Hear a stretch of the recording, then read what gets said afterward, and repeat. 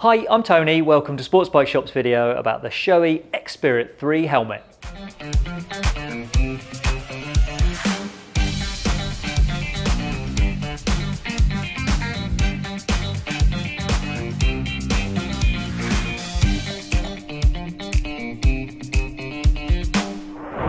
If there's a more popular helmet with our customers than this Shoei X-Spirit 3 race helmet, then I've yet to discover it. Stick around and I'll run through the basics, the details and the things that make this helmet so well loved by the people who, in all fairness, have spent a big old wedge of their money on one. It's Shoei's top of the range race helmet and it's been around for coming on 6 years as we make this video. Even though it's been around for such a long time, I'd say this lid still quite possibly represents the pinnacle of sports helmet design. So let's start on the outside. The shell is made from Shoei's Advanced Integrated Matrix Plus. That's a composite of fibres inside Shoei's own resin that they've developed to help manage impacts better and also to keep overall weight down. And putting this lid on our scales shows the work has paid off in terms of weight. This size medium weighs 1,407 grams, which makes it one of the lighter helmets we've weighed. There are 4 main air inlets on this helmet to keep the rider cool on the inside, 2 on the chin and 2 up top. The upper of 2 chin vents is fairly conventional. You slide this section down and it exposes an inlet that draws air inside and then channels it out through the top of the chin bar. The lower of those 2 vents is also a slider, but it's a little bit more innovative. The air that comes through here can then travel sideways through the chin bar and then it comes through outlets behind the cheek pads, which cools those cheek pads down and reduces the temperature on the side of the rider's face. The 2 vents on top are kind of dual action. Sliding these shutters open allows air to flow through to the inside of the lid where it can circulate through channels in the EPS impact liner and then escape through the exhaust vents at the back. These exhaust vents are always open, which pulls that warm air through the helmet and lets it get away into the outside. When I said these vents are dual action, that means the air coming through these vents doesn't only travel directly through to your skin on the inside. Shoei say that direct flow of air does cool you down a bit and it's also reassuring to feel it as it hits your skin. But they also say the cooling effect of that is limited. When a lid fits tightly, Shoei say that makes it harder for air to circulate through those channels in the EPS, which makes the polystyrene impact liner, the EPS, heat up. Shoei's solution to that is to direct some of the incoming air that comes in here so it can travel through channels between the shell and that EPS impact liner. They say that cools down the EPS and reduces the overall temperature inside the helmet. One of the big benefits that Shoei have over other manufacturers is that they've got their own wind tunnel, which lets them test things like the ventilation and also the aerodynamics. Aerodynamics are absolutely key with a helmet that's designed for racing because stability at speed is absolutely crucial. Shoei have some impressive stats on the X-Spirit 3 when compared to the X-Spirit 2. They say there's 3% less lift, 10% less drag, and that yawing action is reduced by half compared to the predecessor. And it's one of the main plus points that shines through from the customer reviews for this helmet, that it holds really steady in the wind flow. Some of that aero improvement comes from the add-on spoilers like these here, which help get the air off the shell without it disrupting the performance of the lid. Those 2 lower spoilers are designed to optimize stability in a straight line. The potential downside is that it can make it harder to turn your head at speed. Those spoilers are removable and there are smaller versions available as options, which make the helmet more suited to when the rider has the head turned to one side a lot. Shoei's UK race service, the people who look after the BSB races in this country, tell us hardly anyone ever swaps those spoilers, but the option is there. So let's move on to the visor where there are more aerodynamic benefits. These small protrusions around the ear are what they call vortex generators, and the idea is that they kick wind away from the visor surface to reduce the effect of the noise around here.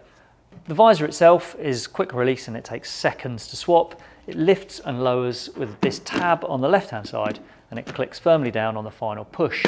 There's an additional sliding lock just here to make absolutely sure it stays down. Slide this tab up and then the visor is held in place, it's not coming undone accidentally. There's another use for this tab. So if you start with the visor up and then pull this tab up before you lower the visor and just push to that tab, it keeps that visor just open slightly. It's a guide to keep a small gap around the base just for some airflow. And then if you push through that a little bit further, the visor is now just down normally. It's not locked down, it's just as if it would have been normally pushed down. That tab leads to one of the very few criticisms of this helmet from the people who bought one. Some say it's just a little bit too easy to accidentally lift that tab just there and lock the visor down when you didn't want it locked down. So my advice on that is to practice using that lock a few times. So if you ever find the visor is really reluctant to lift, then you'll know why and you'll know what to do to sort it out. The visor has tear-off posts, so racers can put a film across the front that they tear away to instantly get rid of dead bugs across in front of their view. And because the visor is perfectly flat from top to bottom, those tear-offs will sit neatly on there without any air bubbles forming between the tear-off and the visor. There's a pin lock insert to protect against mist. It's a max vision insert, so it covers all of the eye port. The insert's called a Pinlock Evo, which is a Shoei specific name for what everyone else calls a Pinlock 120. It's the most mist retardant pin lock option that's available. So let's move to the interior, where there's actually quite a lot to cover with this helmet. The liner is fully removable, as you'd expect from a race helmet like this, and it's got thinner sections that tally with the vent inlets, which allows air to flow more freely through that comfort liner. The cheek pads have channels that are designed to accommodate spectacle arms as well. The lining is also customizable in terms of its fit. There are different thicknesses of skull and cheek pads available, and there are also optional pads that attach around the temples, which mean you can slightly alter the shape of the interior to suit your own head shape. There's also a really quick way of altering the lining to suit different riding positions. In standard position, the X-Spirit 3 sits fairly straight on the rider's head, which suits riding in all but the most extreme tucks, which are the sort of things you'd get when you're riding on track. For those days, you can put this helmet in what's known as race mode, which will tilt the helmet back slightly and give you more forward vision when your head is angled down. It's dead simple to switch it. You just apply some downward pressure on the front top part of the cheek pads here, and then they slide down inside the helmet.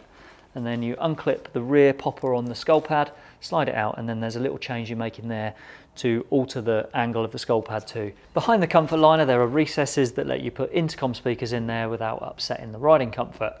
In standard trim, there are foam inserts clipped into those recesses. So if you're going without comms, then you've got those in there to deaden the sound a bit.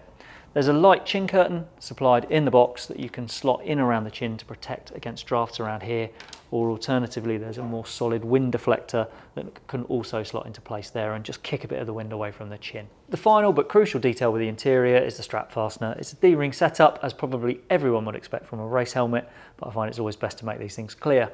And also the covers that stop this strap rubbing against your skin are removable, so they can be taken out for washing. The last pieces of info before I wrap up. Sizing and approvals. The X-Spirit 3 comes in sizes extra small to XXL, and there are 4 shell sizes.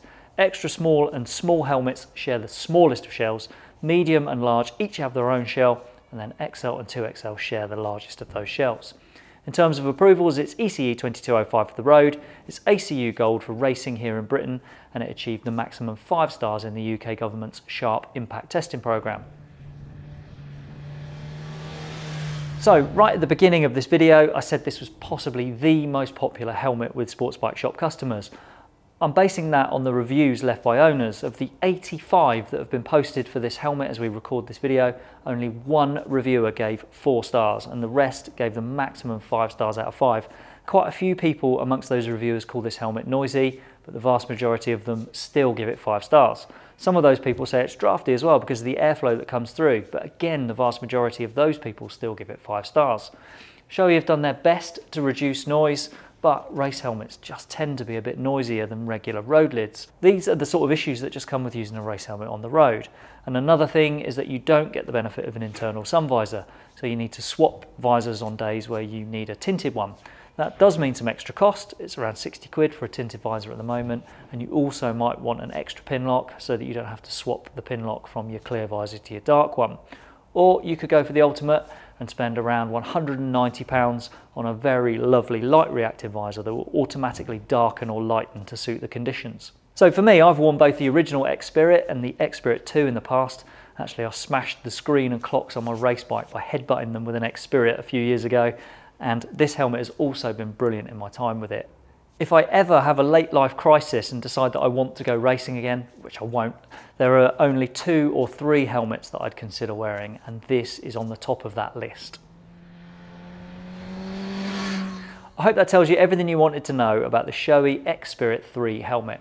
But if there is anything you'd like to ask or to add, then please pop a comment below. Thanks for watching.